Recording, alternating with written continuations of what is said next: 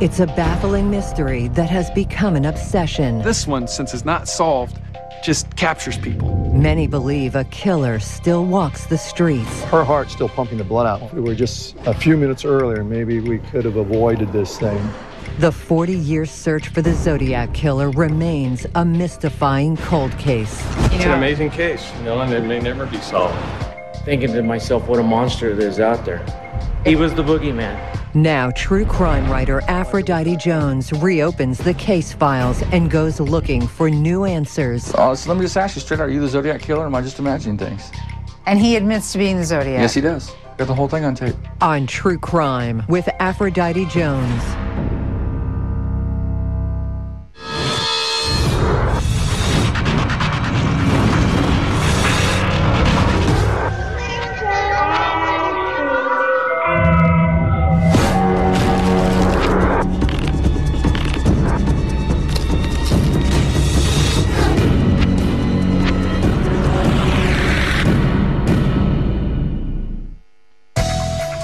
In a state where bizarre crime seems to be the norm, this case ranks at the top.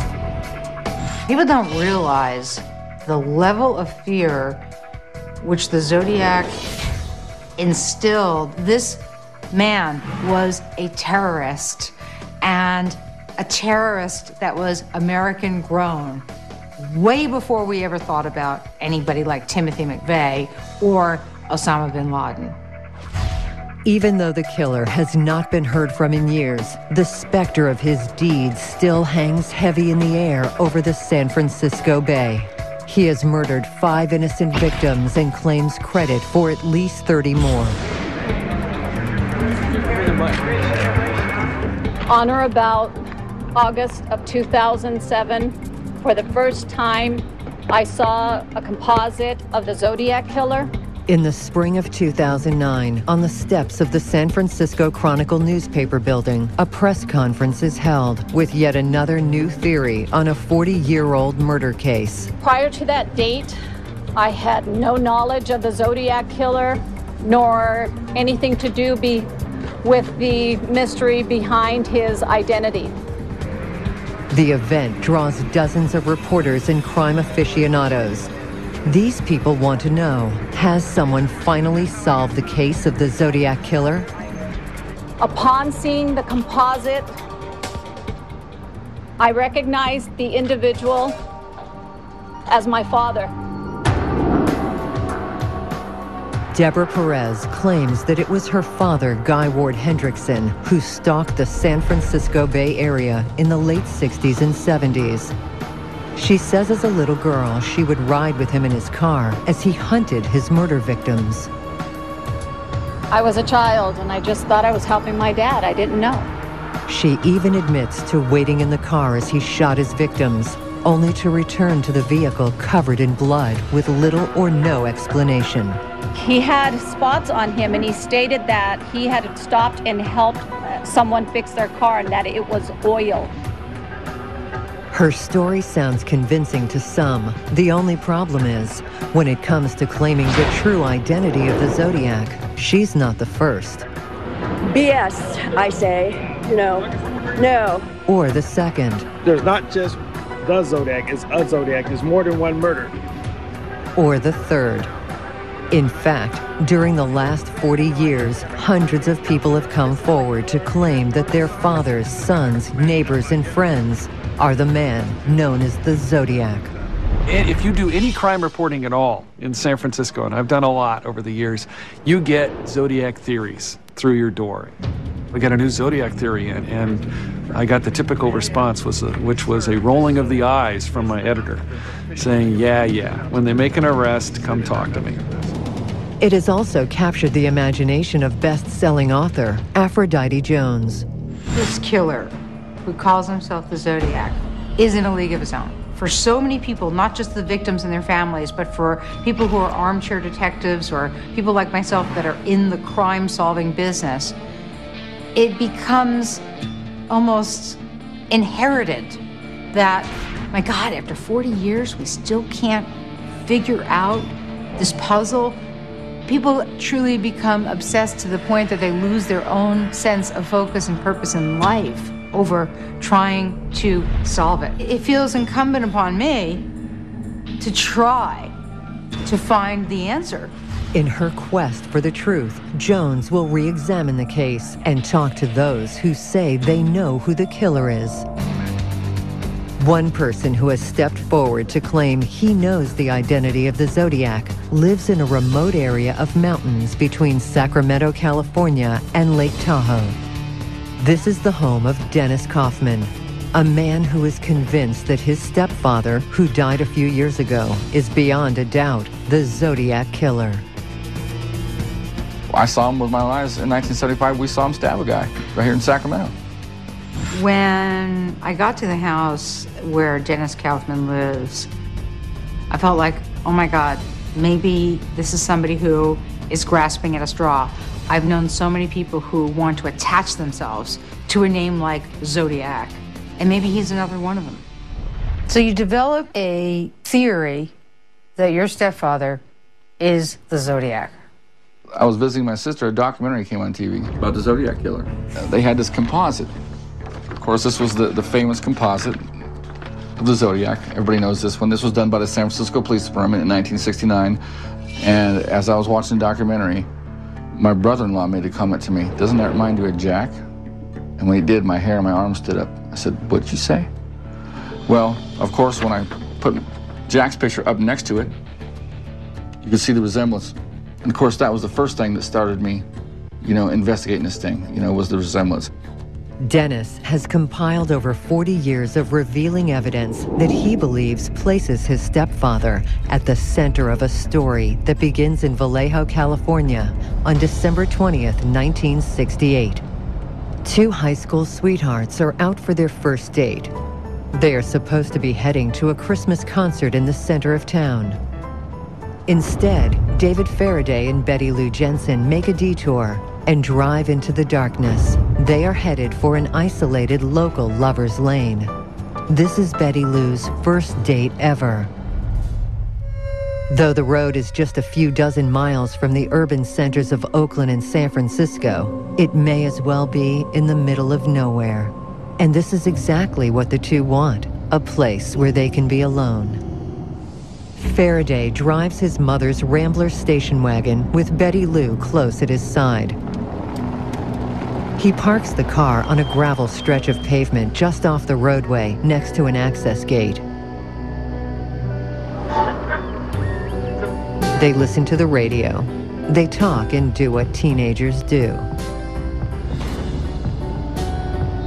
But around 11 p.m., their secret spot is disturbed when another car slowly approaches. A man gets out of the car. He has a gun. And he begins firing into their vehicle. Jensen bails out of the passenger side door. Faraday attempts to follow her. The shooter takes aim and hits Faraday once in the head. It is a lethal wound.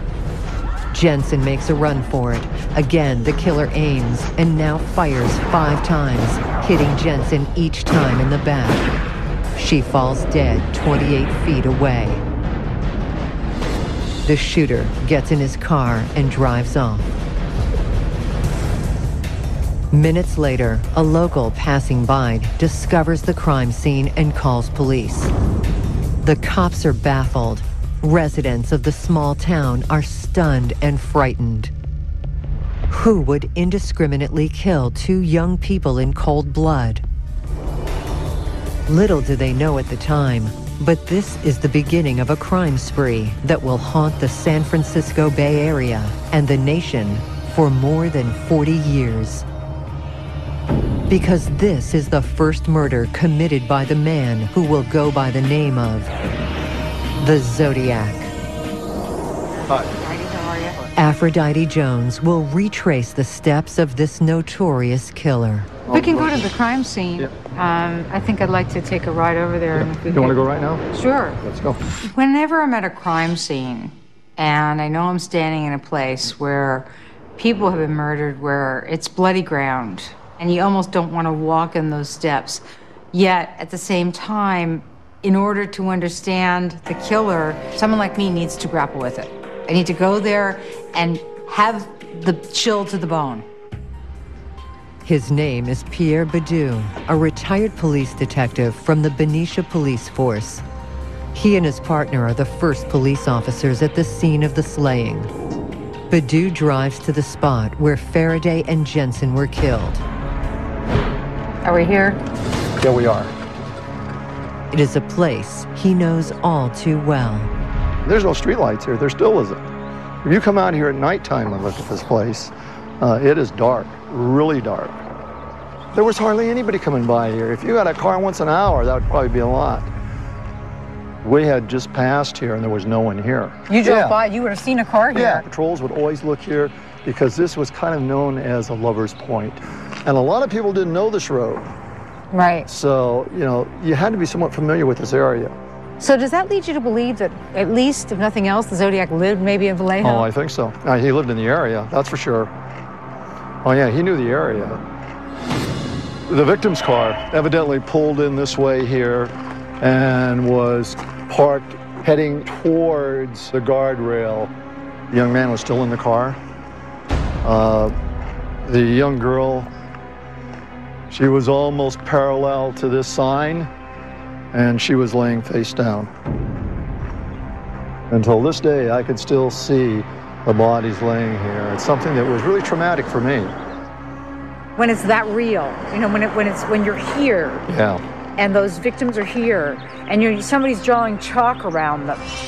You see that they're young kids, and you see the male in the car breathing, and you look at him, you know, he's gonna expire. His brain hasn't caught up with his breathing yet, and you see that she is dead. And, you know, the blood's still fresh. I mean, her heart's still pumping the blood out when we got here.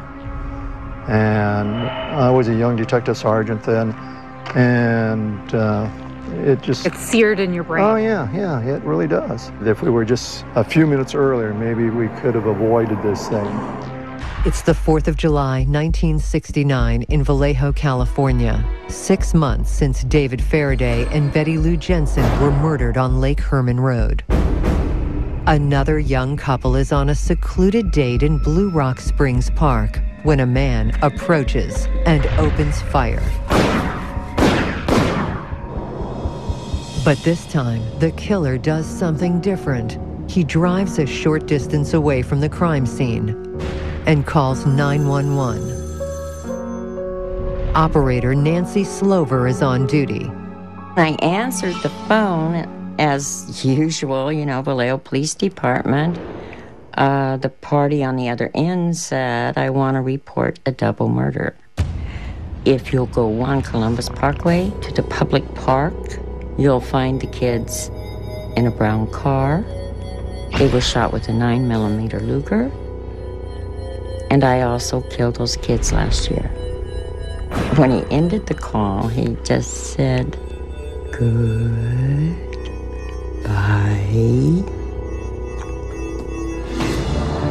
But as he makes the call, there is something the killer doesn't realize. When police arrive at the scene of the crime, they discover that both victims, Mike Mageau and Darlene Farron, are still alive. Even though he is shot multiple times, Mageau survives. Darlene is not so lucky. She dies on the way to the hospital.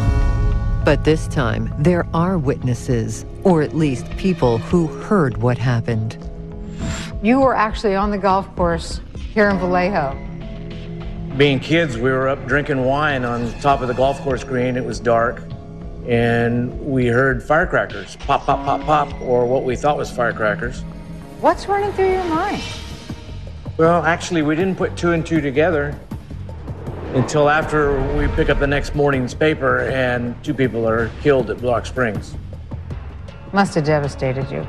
Still in my mind as an adult. The whole community was in fear, and to this day, you know, the fear kind of still sits there. Did you ever go back there after that? No.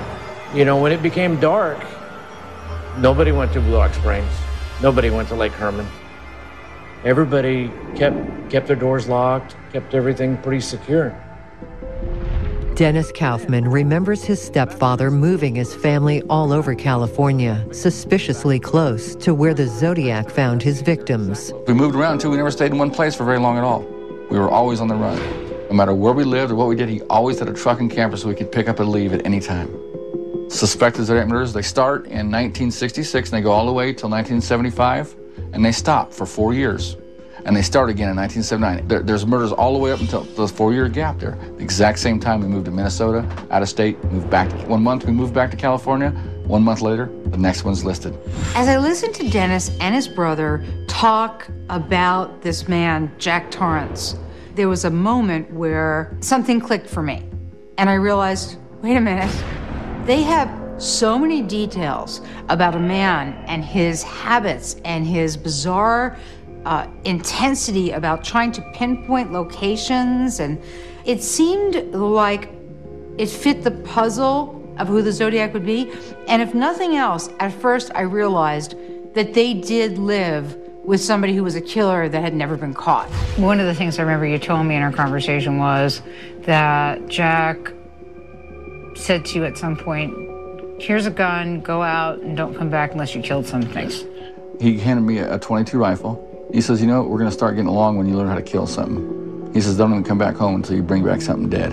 The idea that a young kid would be forced to go out and kill prey and bring it back as a trophy or prize, that told me something. He wasn't making that up.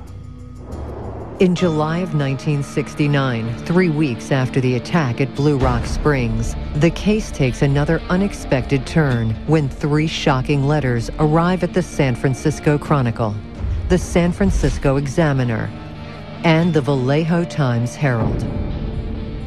San Francisco Chronicle reporter Kevin Fagan knows the Zodiac letters well. He'd sent letters announcing that he had killed and he was going to kill again. And he'd send them to the newspaper so he'd get maximum exposure, which is kind of a typical serial killer trait. Included in the envelope was a puzzle, a cryptogram that, if decoded, would supposedly give clues to the killer's identity. He threatens to go on a killing rampage if the cryptogram is not published on the Chronicle's front page. The letter closes with a symbol that will become this killer's haunting signature. And he signed it with this freaky little symbol that looked like a telescopic gun sight. The Chronicle published part of the killer's cryptogram on page 4, defying his orders. The code was quickly cracked, but it revealed nothing about who the killer was. It only contained ramblings about how he liked to kill and how his victims would become his slaves in the afterlife. In San Francisco, reporter Duffy Jennings worked at the San Francisco Chronicle newspaper. If I could be a fly on the wall in that San Francisco newsroom. Everybody was keyed up, and everybody was tense. People were never quite sure where the next event was going to occur. Obviously, it became an ongoing murder mystery, and you know, everybody loves a murder mystery. The problem is this is real. It affected real people and their families.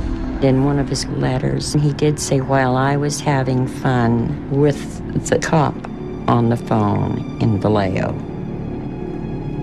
After that, I got escorts home every night. I remember looking at the Vallejo Times-Herald and looking at the letters that he was writing and thinking to myself, what a monster there's out there. I mean, he really was the boogeyman, right? He was the boogeyman, yeah. Just 1 week later, another letter arrives. This time, the killer identifies himself for the first time as the Zodiac. He complains that his cipher did not receive front-page coverage. It's a slight that enrages the Zodiac and terrifies everyone else by saying that he will make good on his promise to kill again.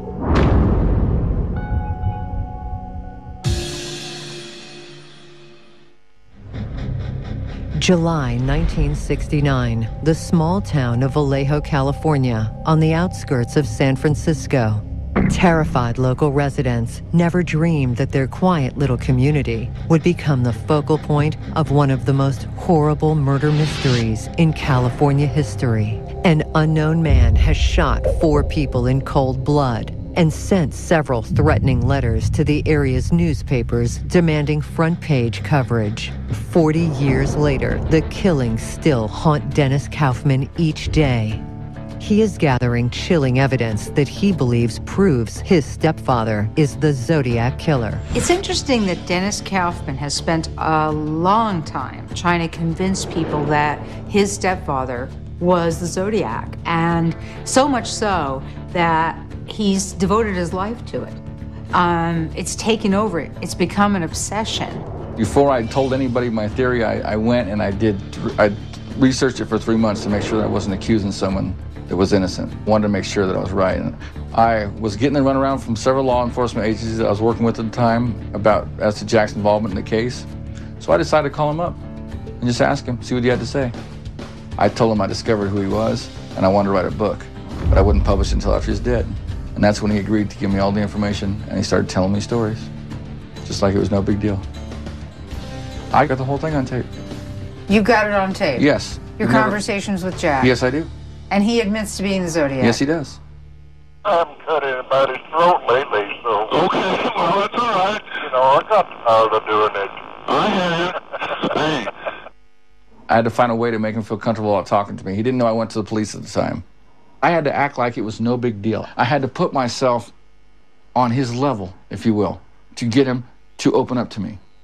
I've been tempted to, you know, see how much I could write down and remember. Right. But, of course, my memory's not like it used to be. Right. And it couldn't be published until after my death. I'll give you my word on that. Most of the things I could deny, they have no proof. Right, it could just be like circumstantial. Yeah, I'm not too worried about it. It's what the people I know would think. Right, right. If it was a known fact that it was me. September 27th, 1969, Lake Berryessa, a few miles north of Vallejo, just less than 3 months after the last murder attributed to the Zodiac. It is here that Celia Shepard and Brian Hartnell, a young college couple, are on a romantic date, alone together, or so they think.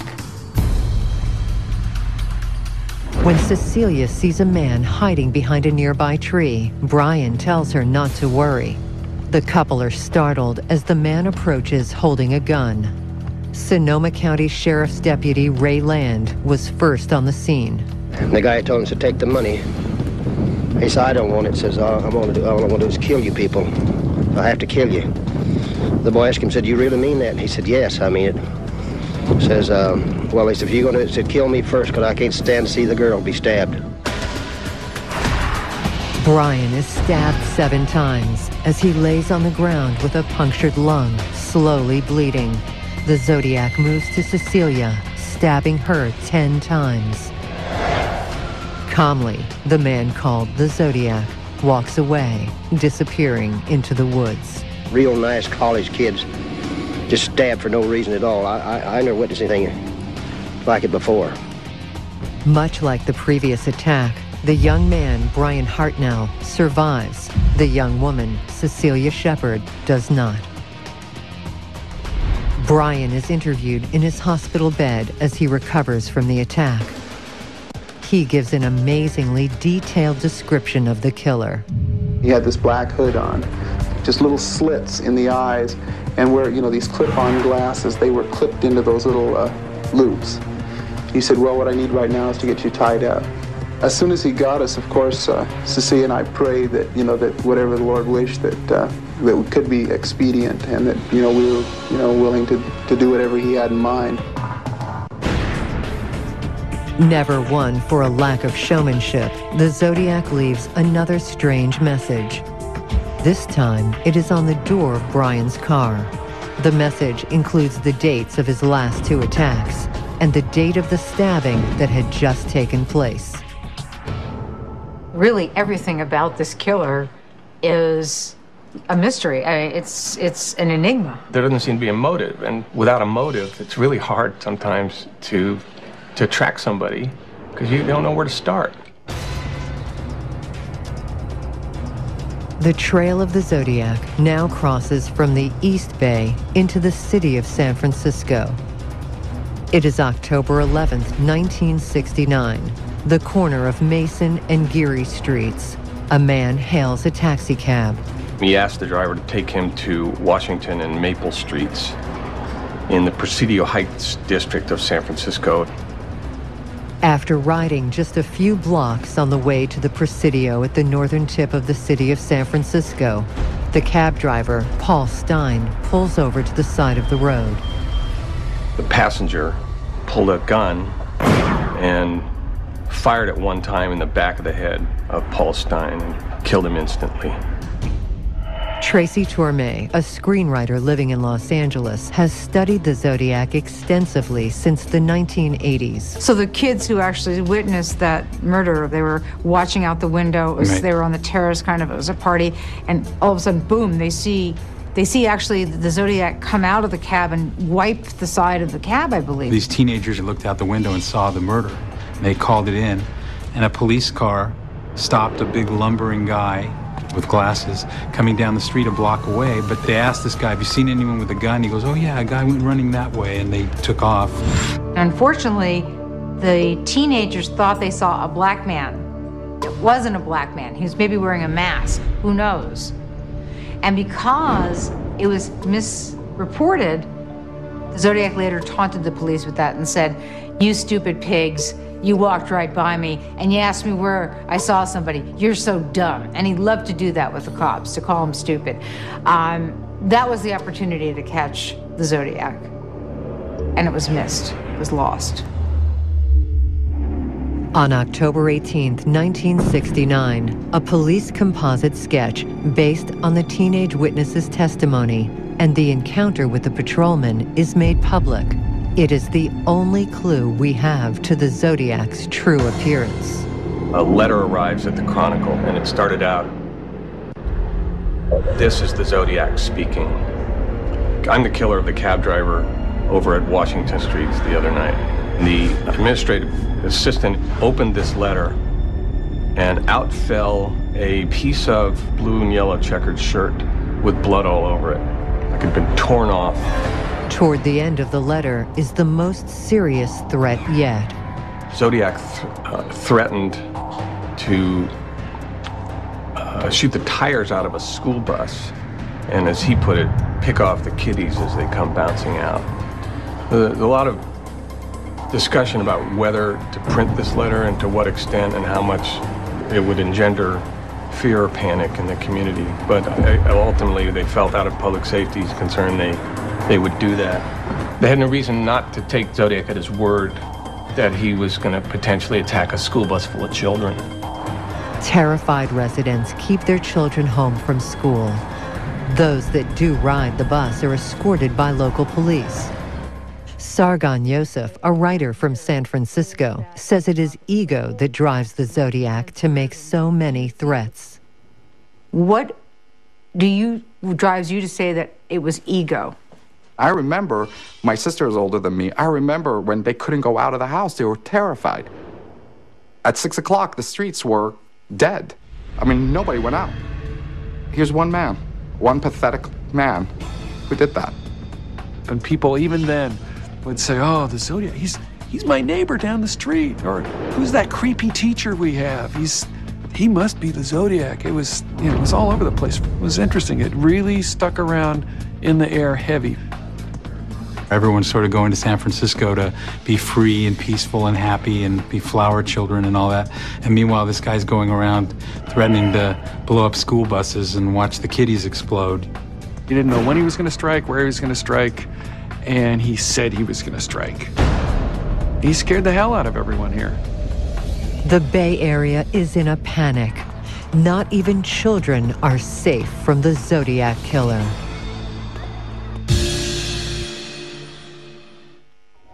In the fall of 1969, the Zodiac killer strikes fear in the San Francisco Bay Area by threatening to wipe out a school bus.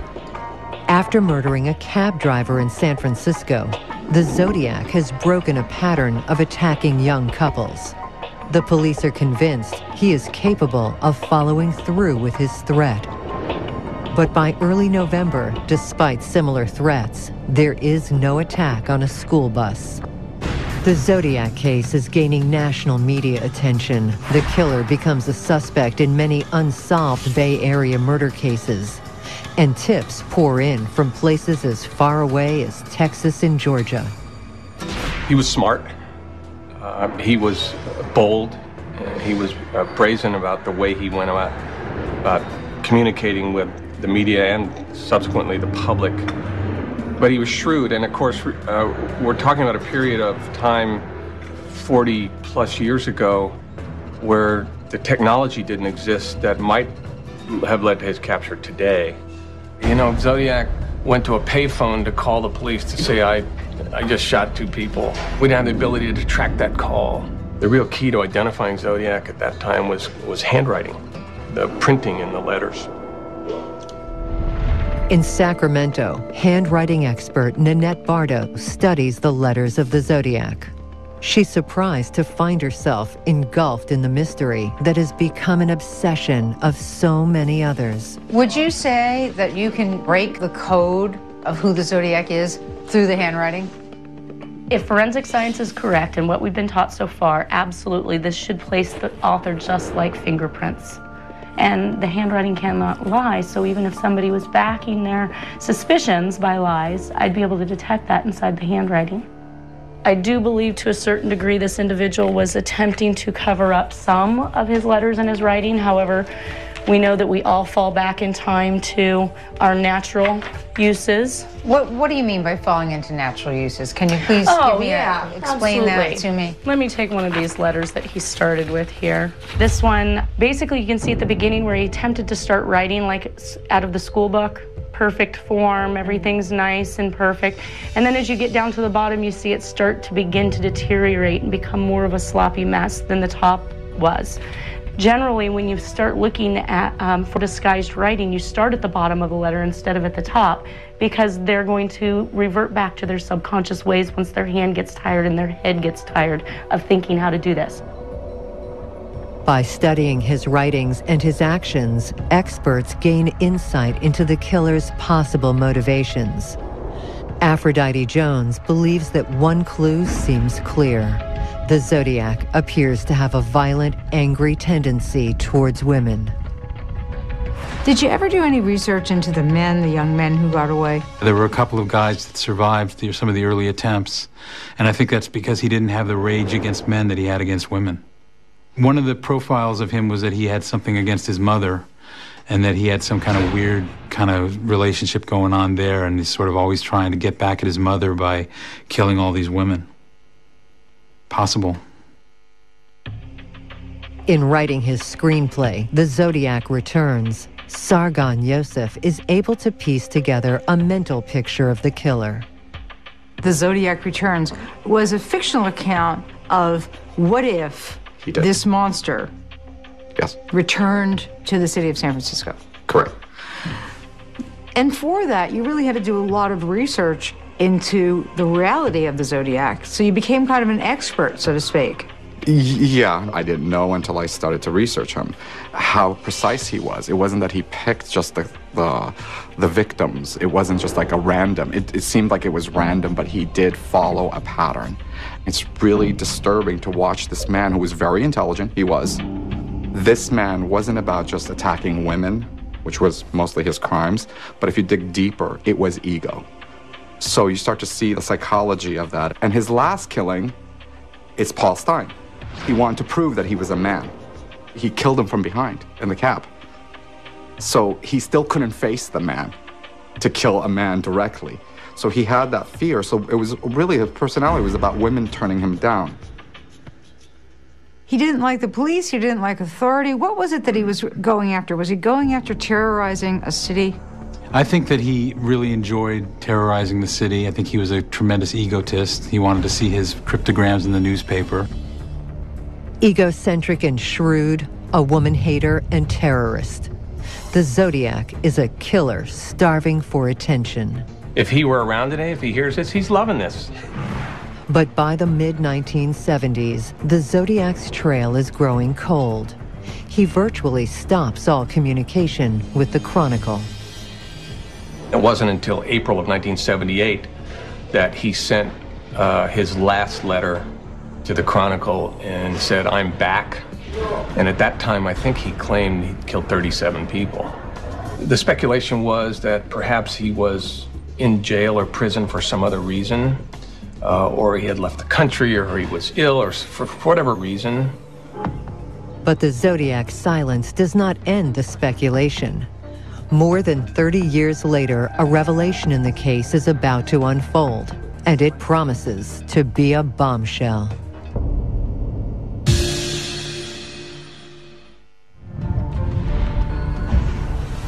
Dennis Kaufman believes his stepfather, Jack Torrance, is the notorious Northern California serial killer known as the Zodiac.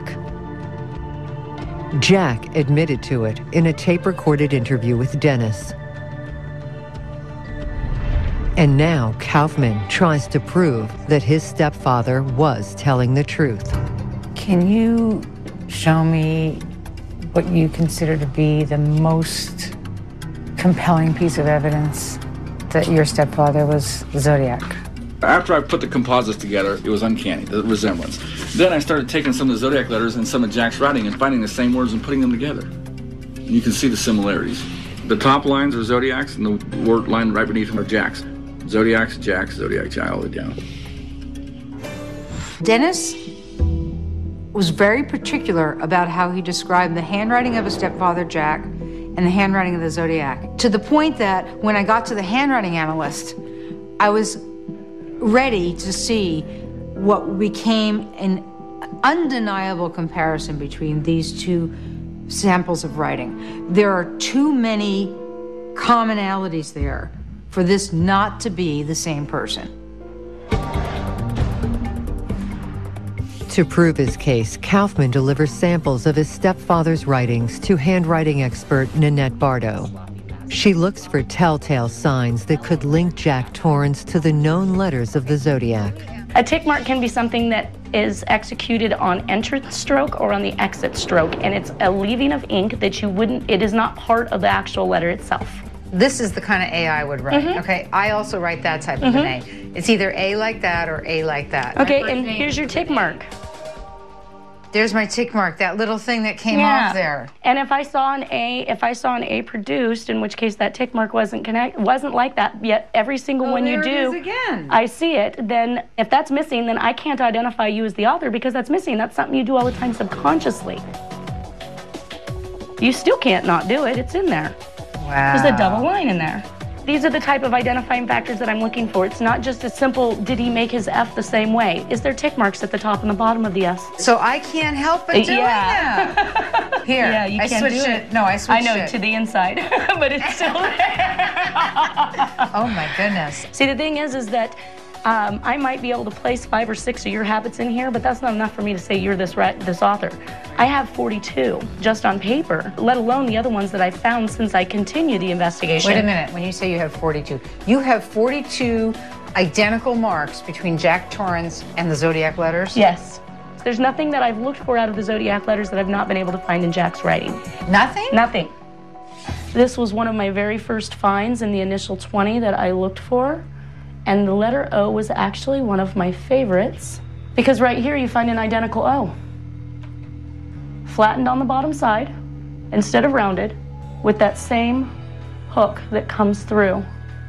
It's almost egg-shaped instead of round like an O. Egg-shaped. Okay, I'm seeing that now. I get it. Another thing that you're taught is you're not supposed to be able to find spacing between the letters identical between one person and the next.